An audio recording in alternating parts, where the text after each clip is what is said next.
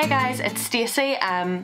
So this video today is a compilation of sort of examples of what I would wear to different TV gigs. I've wanted to make this video ever since I first put the blog together and I started getting my first gigs in TV, because it was something that really honestly stressed me out. Because I knew that if you were being a runner, you had to be quite practical, but I also had, you know, years of school work experience counsellors ingrained in me telling me like, oh, you need to look professional. If it's not a pencil skirt and heels, you're gonna get sacked.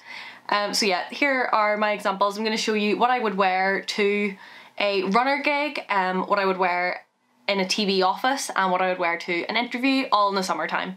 But yeah, let's get stuck in. So this is a pretty standard example of what I would wear if I was on set. I always wear my hair up on set just because odds are you're gonna be running around all day, it's gonna get in your way, you're gonna get really sweaty, it's just gonna be annoying, so I just wear it up. It's not a rule, that's just sort of a tip and something that I do.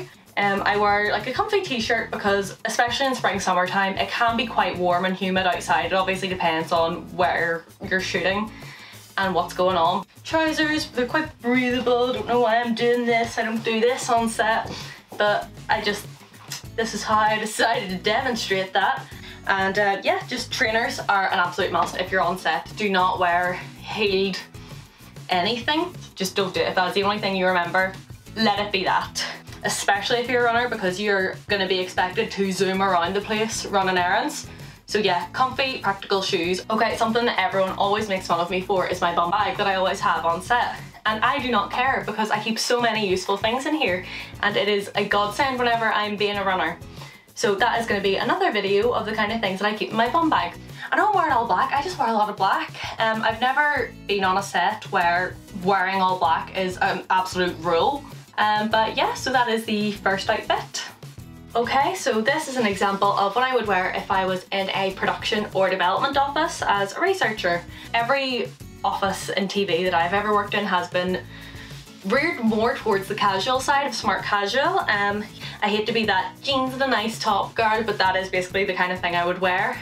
Yeah, t-shirts are also perfectly acceptable as long as it's like clean and ironed. Basically just don't look like complete crap and you'll be fine. Trainers and boots are totally acceptable. I've got my DMs on.